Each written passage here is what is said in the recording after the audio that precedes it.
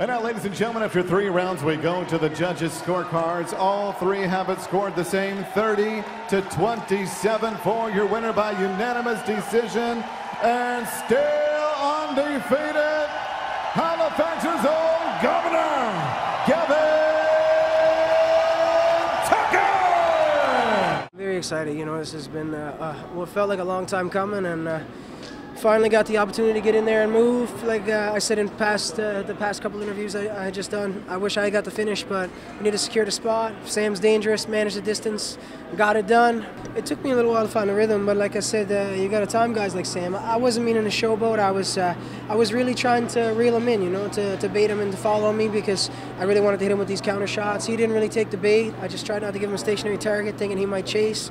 He never ended up chasing too much, but I'm happy with how it went. I was looking for my mom, you know. I want to tell you guys something. This is huge for us, because Ship Cove, Newfoundland is about 60 people left. The population is very small. This is my mom's first time off the island, ever.